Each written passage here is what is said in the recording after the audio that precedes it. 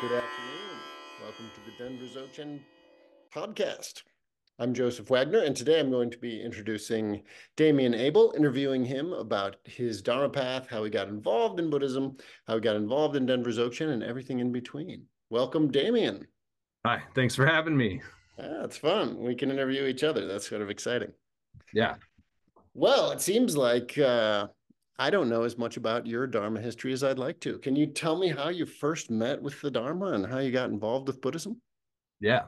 Well, I'll start at the beginning that I had some weird, spiritual drive from a really young age. When I was 5, I asked my parents to take me to church, and they didn't go to church, and I didn't really know what church was or anything. But so they started going to church. And so I was, really Christian growing up, heavily into a Protestant church, and went to youth group and all of that stuff. And then when I got to college, I took a comparative religion course, and the teacher really challenged like a scientific interpretation of Christianity to the point that it kind of blew my mind about the reality of what I was believing in. And so I just decided I was hell bent on discovering what was true. Knew I had to go get a degree, so I decided to get my degree in comparative religion from the University of Washington. And I was like, did it more just because I wanted to find what the truth was than anything else. And there I took classes on Christianity and Islam and Buddhism and Pure Land Buddhism and so many different things. And I just really came to the conclusion that the Dharma was the most accurate of all of them. And I also saw that there was truth in all of them, that they all were kind of pointing at the same thing, a mystical truth beyond words. But that Buddhism had the most sophisticated and clear and concise and precise definition of what that all meant. And so I looked into it a little more, and there was like this saying, like, Zen Buddhism takes away all your toys, and Tibetan Buddhism gives you a bunch of new ones. So I was like, I'm more a Tibetan Buddhism kind of guy. And I went to Sakya Monastery in Seattle, and I took refuge with Dzogchen Rinpoche there in 2004. And so that started my whole Dharma path right there. Wow, that's exciting. So it sounds like you had an early interest, and through logical deduction and study, you came to view Buddhism as the path most possible for you. Am I right about that? Yeah, and the most open-minded and flexible, and and had a deep pragmatic, see, like, part of me still is like really kind of deeply Christian in a way. Like, I still have a lot of love and respect and faith for a big part of that tradition, but so much of that tradition has lost the how, right? Like, Buddhism is the master of the so there's like, you look at the Christian mystics, and there's realizers and all these different traditions, but the modern day Christianity is mostly like, do you believe in Jesus? Okay, you believe in Jesus, we're good. But there's not much like, okay, how do you become like him? And that was more what I was interested in. Even late as a late Christian, I read the book The Imitation of Christ, and I was like, this is what it's supposed to be like. Like, you're supposed to try to do it, not just follow him. Whereas once I encountered Buddhism, it was like all the how. It was, how do you become compassionate? How do you become wise? How do you relax your mind and have insight? It was all methods. And so to me, that was really the missing piece in my spiritual path, and it provided all of them. And Tibetan Buddhism provides more than you could ever use. Wow. So what led you to meet Dzogchen Rinpoche in specific? I only met him one time. I know he was a major figure in the Sakya sect, but maybe you could tell us a little bit about him. Yeah, so I just, back then in the early days of the internet, I just plugged in Tibetan Buddhism Seattle, and Sakya Monastery is the first one to come up. Sakya Monastery is interesting. It was the first Tibetan Buddhist monastery in the United States, I'm pretty sure. And it was in the movie Little Buddha. If you ever want to go see that, it's in there, and they filmed in the basement there. And Dr. Rinpoche was really amazing. So there's two Sakya Tritsins, the two palaces that alternate who run the Sakya school. This is how it used to be anyway. And it would alternate. And so the current Sakya Tritsin, and Dr. Rinpoche was the head of the other palace. And so he was married, and there was a lot of politics around all of that, but I don't need to get into that. But he was an amazing Mahasiddha. Like, I know many people have told me stories of miracles of him. Like, one time, one of the guys who was building the monastery was working on his car, and the oil carburetor spilled oil all over his hands. And they went to the hospital, and they were like, you're going to have, not likely you're going to even recover your hand. And Dzogchen Rinpoche and Dzogchen Rinpoche went to the hospital and prayed over his hand, and it has a complete recovery. And he's still around today. You can talk to him, and his hand is perfectly functioning and well. And yeah, and so he also is notorious for being able to bend swords. That's one of the things that supposedly he could do in Tibet, and I'm confident that it's true. And also that you would see sparks come from the symbol when he would hit it in rituals. And yeah, quite an amazing teacher. Really, like Dzogchen in his approach, like he didn't teach, like he didn't sit up and like tell you about the Dharma very much. He would talk a little bit here and there, but mostly he would just like be there running the monastery and just sitting, like wherever they put him, he just kind of sit in the chair. And he was just completely present and wasn't ever up. It didn't look like he was doing anything ever, but somehow the whole monastery was being run. All the monks are being taken care of. Everything was functioning smoothly, but he just was completely relaxed and somewhat ordinary. You know, it seemed like he was ordinary, but when you were around him, you knew that he wasn't quite ordinary. So your initial connection with Buddhism, Tibetan Buddhism in specific, was at a Sakya monastery with Dzogchen Rinpoche. Did you continue to study with him, or did you leave that after a while? What happened? So early on in my path, I encountered a friend of mine who was kind of mentoring me with some early of my practice, and he had a picture of a lama on his altar. And I said, "Who's that?" And he said, "That's Keeling Rinpoche, and he lives on Whidbey Island here in Washington State." And for some reason, I had an immediate interest in him. And so this is pretty early on, 2004 as well. I went and did a Dzogchen 2-day retreat with him, and he was instantly my root lama. He was a younger lama. He's about 10 years older than I am.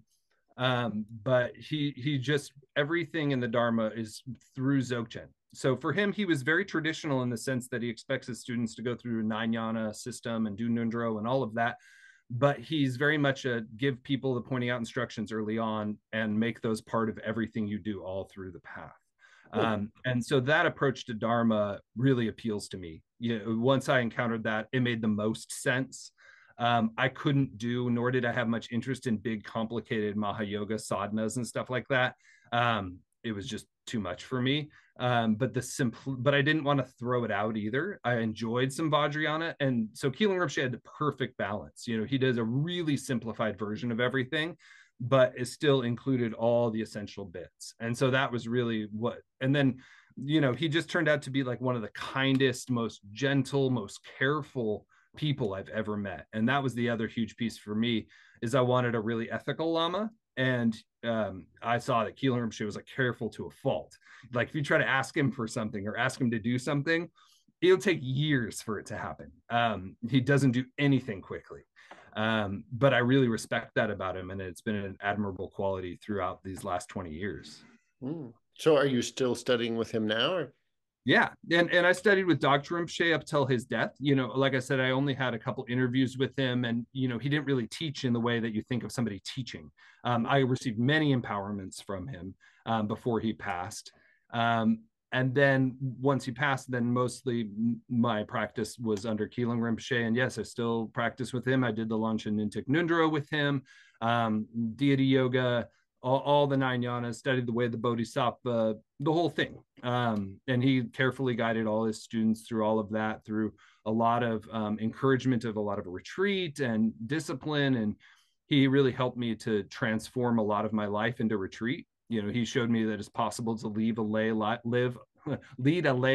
but also practice a lot.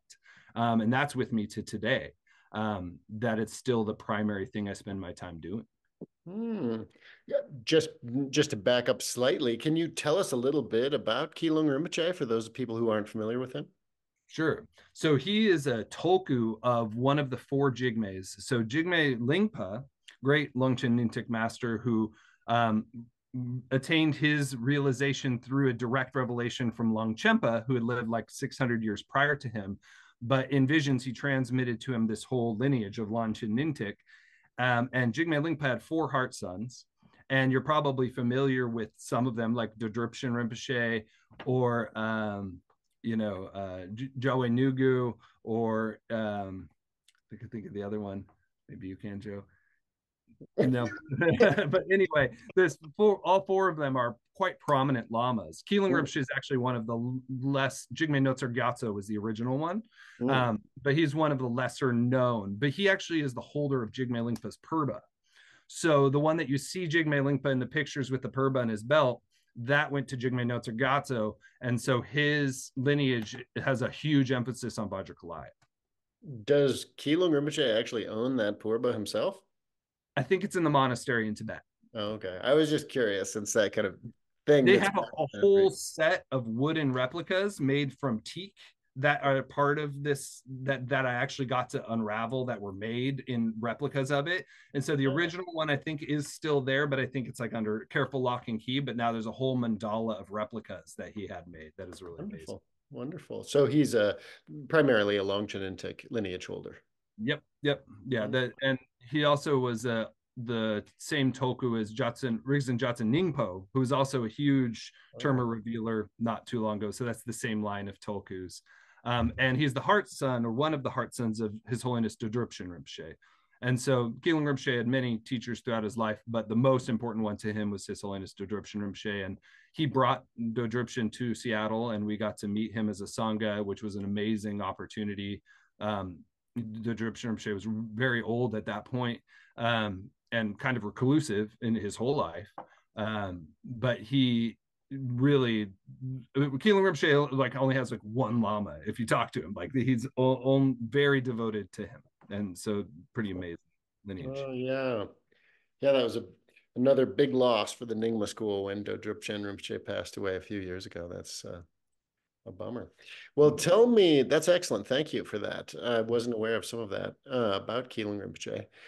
How did you come to connect with Denver Dzogchen? So I think the first time a friend of mine, Keeling Rinpoche had a Jigme Lingpa statue, and it was an old version of Looks Like Me Jigme Lingpa statue. And I was like, this is very cool. I wonder where he got it. And I asked somebody about it, and they told me, oh yeah, it actually came from this website called Future Alchemy.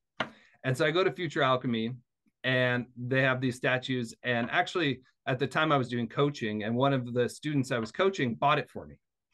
And so I got that statue. And so I started looking at Future Alchemy and reading and ordering different stuff, because I was just so into like relics and all of the blessings of the lineage collection. Like there's this one thing where it says inside the Jigme Lingpa statue, I believe, there's the ground up some of the collection of Dodrupchen's relic collection. And if you just read the list of this thing, it's like mind blowing. And so I was like really into this, and I was reading the descriptions on the website, and I was like, whoever wrote this, I need to meet, because it was just the interest in the same things I was really interested in. Some of the magic quality of Vajrayana that you just don't hear much about anymore. And the special substances and the relationship to those, and how they can be objects of devotion and empower your practice, and this kind of divine placebo effect. And so eventually I finally was like, I'm going to figure this out. And I couldn't find anything directly on the website. But when I looked up, I found out that it was owned by you, Joe Wagner. And I did a search for you on Facebook, and then Denver Dzogchen came up. And I was like, oh, this guy teaches in a group. And so I emailed Joe, and I was like, I hear you have a group. I'd be interested in doing it. And so I connected, and it was instant tendril, like this group was what I've been looking for, with kind of a younger mentality, a fresh and Western approach to Dharma in some ways, but totally traditional in others. Just these elements that I hadn't been able to find, because I personally don't love practicing with the Tibetan temples online, when you're like chanting in Tibetan and waiting and chanting in English, and then small group discussions on there can kind of drive me crazy. All of that is not my favorite part of Dharma. And so much of it is online now. But Denver Dzogchen, really, I love the online way it's done, because it's practice oriented, and all the while Joe is also leading and teaching, so that for me is a really enjoyable way to connect with Sangha every week. And that's how I've, joined the group and found you, and been there ever since then. And It's only been about a year, but it feels like it's been even longer than that. I feel the same way. Yeah, we definitely have some sort of karmic link, it seems. That's very nice. Yeah. Wow.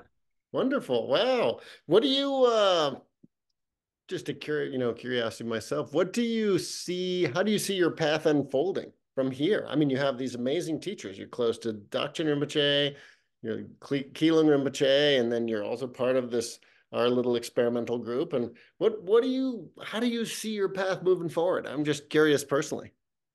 Yeah. Well, for me, it was a lot of like, I have this habit of I've made myself a highly disciplined person. I wasn't a highly disciplined person as a kid or a teenager or even a young adult. But slowly, I trained myself into being this very disciplined person who large emphasis on practicing very hard, quote unquote. But that has also gotten me into some trouble because as you need a large amount of relaxation in the path.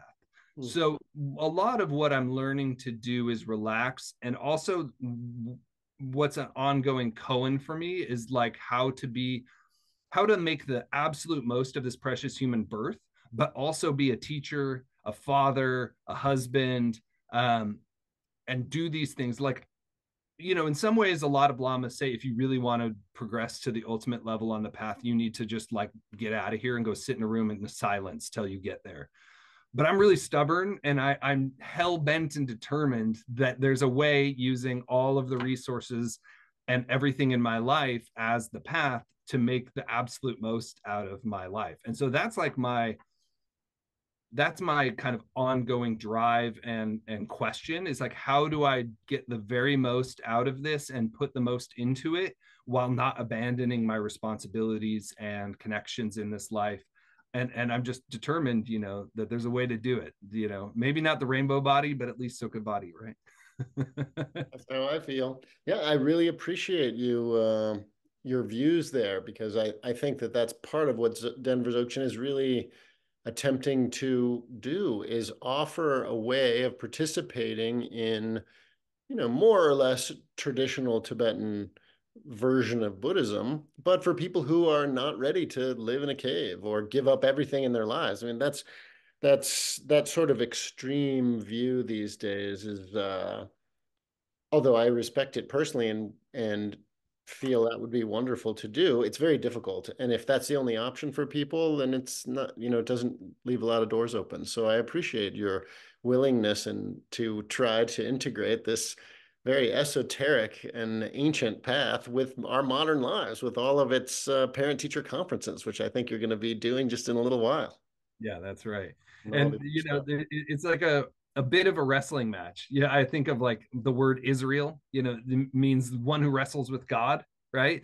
That's sort of what I feel like it is. It's like, how do you get the most out of the spiritual path while also being in the world? And yeah, I feel like this group in particular has given me the tools, because the practices that we do are extremely potent but extremely simple, and that I think is the real key. And there's been many teachers like Namkhai Norbu and other Dzogchen teachers who have said, really, like, that's the most important thing, is like get the most essential qualities of the path and then integrate that into everything else, and then you can get the most out of it. So you can do some of the energy practices, you can do the mantra practice, but if you keep the kind of higher Dzogchen view while doing those things, then it's even more powerful.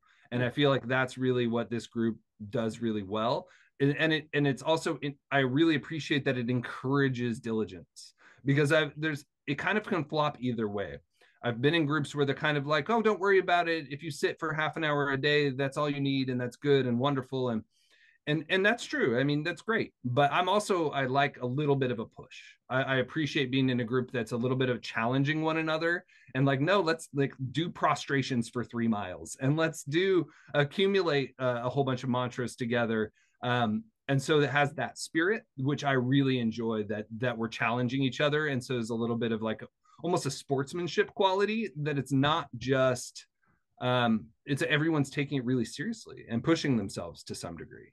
Well, that's a very I suppose that's a little bit of Western attitude brought into the Tibetan scene. They don't have a competition sort of, it's not exactly competition, but they don't have that sportsmanlike quality in Tibetan practice very much. So that's interesting that you point that out as a benefit. That's great.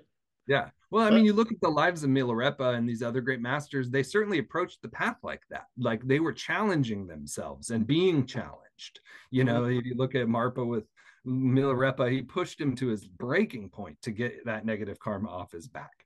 And then you see the kind of results that can come from that. And I think that coming from the Kagyu lineage, you know, that's some of the flavor. It's like we've got to get calluses on our butt, as Milarepa did. beautiful. That's beautiful. Wow, this has been great. Thank you so much. I feel like, although I know you, I feel I know you well, I get to know you a little better. That's very nice. Thank you. Yeah, Is you there bet. anything you want to leave our listeners with before we sign off today?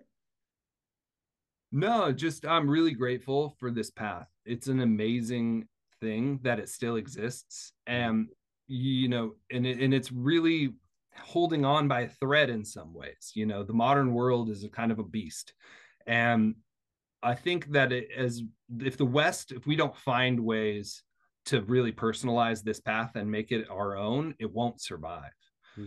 So I really see that as, Joe, this is what you've done is you've done it without getting rid of. One of my lamas said this, you know, you can change the branches but you can't change the roots. And that's what this group changes some of the branches, but the roots are all there. The important elements of Buddhism and Tibetan Buddhism, like Nundro and all of that, are still there, but we're able to essentialize it and modernize it to a degree so that it works for us. I think that's really special. Cool. Wonderful. Well, hey, thanks so much for being here today, and thanks for co-hosting this podcast. And to all of you listening, we will continue to put these out from time to time, and I hope that they're beneficial to you. Yeah, likewise. Thank you. Bye-bye.